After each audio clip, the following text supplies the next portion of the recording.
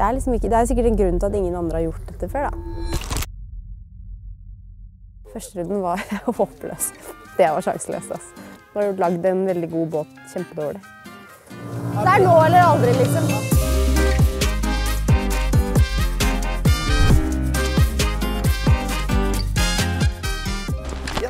Halla! Er dere klare? Åh, jeg er så klar. Koselig å se dere igjen, da. Gleder meg til å bade litt. Ja, det her blir jo helt sant. Vi kan mellom 10 grader i vannet her, så det er jo... 10 grader, er det det? Ja. 7 grader i lufta, 10 i vannet. 10 i vannet. Har du troa? Ja. Sendte deg noen bilder. Men det er jo umulig å se på bilder. Ja, det er det. Men vi var ute og testet i går. Testet oppsett. Vi har hatt 4-5 flaps på. Ja. Nå tror vi liksom at vi har the killing combination bak. I forrige episode kom vi frem til at det første vi må gjøre er å teste hvordan vi kan skape en god bølge. Som Truls nevnte, starter vi med å lage større trimflaps med kanaler for å styre vannet.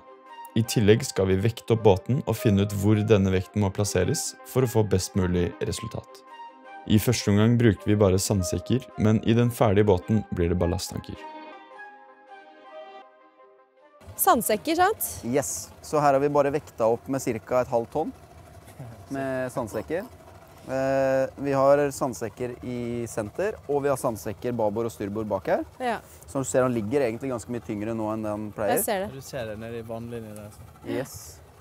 Fordelen når vi bygger den her, da kan vi jo tømme og fylle. Så det blir jo greit. Det er den vi har satt på styrbord side nå. Den kommer til å lage bølge på babord side. Ja.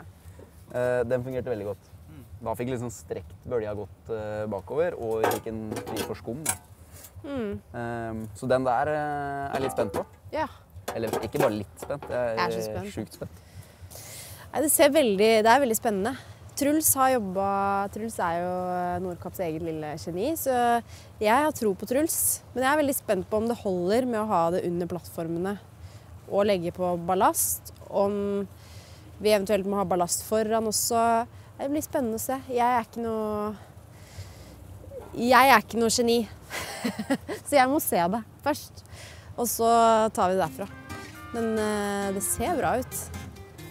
Det er veldig spennende at vi er i gang.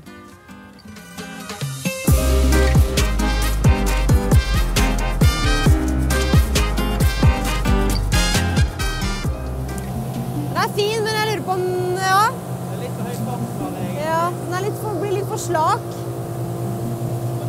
Der, ja. Den der. Men hvis jeg tenker logisk da, det hjalp ikke å plassere mer vekt i nesa. Da forsvant egentlig bare hekkbølja. Men spørsmålet er om vi må klare å trykke senter på båten mer ned. Prøver vi å flytte vekta, og så må vi muligens skru på flapsa på nytt. Vi ser. Men forsøk 1. Vi får ikke liksom nok vann, vi får ikke nok høyde på bølgen. Båten er for god i sjøen, rett og slett. Vi kommer for høyt i fart. Når bølga kliner opp, så er vi for høyt i fart. Da blir bølga for langt bak, og da detter du av. Men den er veldig tjukk. Ja.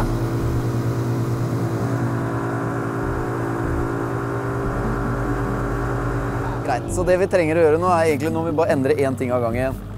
Jeg endrer flapsa. Flaps. Du stemmer for flaps? Jeg stemmer for flaps. Fordi vannet går liksom, det er ikke konsentrert nok, det forsvinner så mye. Så vi endrer den og den for så vidt. Vi har den først, og så snur vi på den, sant? Yes. Over der. Ja, ok. Yes. Let's go! Let's go in!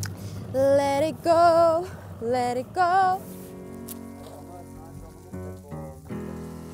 Det er teorien nå, så hvis vi fjerner den ene nå, så vil vi slanke bølja litt, og så kanskje få den farta vi ønsker på det vannet.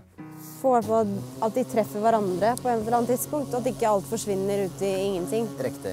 For nå hadde vi masse kraft som bare Så vi kjører den opp nå, og så holder vi den nede, og så ser vi. Det er ikke så lett. Men vi vet i hvert fall at den lager mer bølge når vi senker den lenger ned. Ja. Ut igjen. Teller vi det bare som forsøk 2, eller? Ja. Ja. 1,5. Forsøk 2. Vi har bare tatt av halvparten, så dette er versjon 1,5.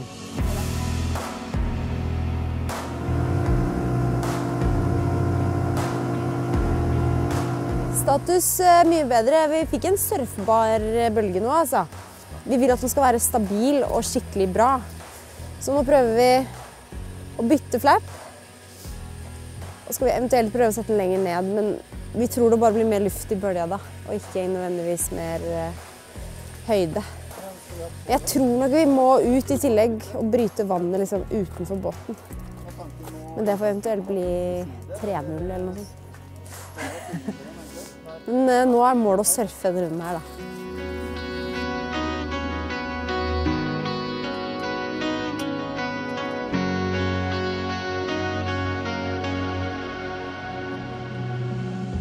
Vi bare sier masse ting som høres logisk ut.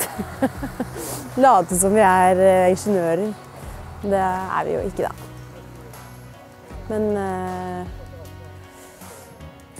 det er liksom ikke, det er sikkert en grunn til at ingen andre har gjort dette før da. Det er ikke lett. Det krever det, vi må nok teste et par ganger til. Men jeg føler at vi er litt på vei da. Det ble mye bedre enn første runden. Første runden var håpløst. Det var sjanseløst, altså. Da var det bare... Hadde vi bare ødelagt båten, liksom. Da hadde vi lagd en veldig god båt, kjempedårlig. Mens nå er det håp. Altså, jeg har fortsatt trua, jeg. Jeg skal bare inn i den RS 800 der og så hente meg en bolle. Så har jeg blodsukkeret der igjen, og da er vi back in business. Det er gøy at du er mer ømfintlig for blodsukkerfall enn meg. Ja. Ja, det har jeg aldri møtt noen som er, faktisk. Nei, altså tilbake til temaet, så tror jeg at vi får det til. Men jeg tror vi er inne på noe nå, for det... Hva kalte du effekten, Ronny? Venturi-effekten. Da høres det her plutselig mye mer NTNU ut. Altså, vi må klare å fortrenge mer vann bak der. Så jeg tror, sånn som nå, så har vi satt på flappen til å peke utover. Kan det hende at vi fortrenger litt mer vann og får mer fart på bølja? Nå blir det surf. Kjenner det på meg. Den er fin!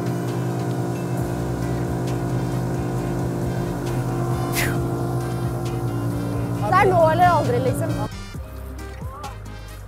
På en skala fra 1 til 10.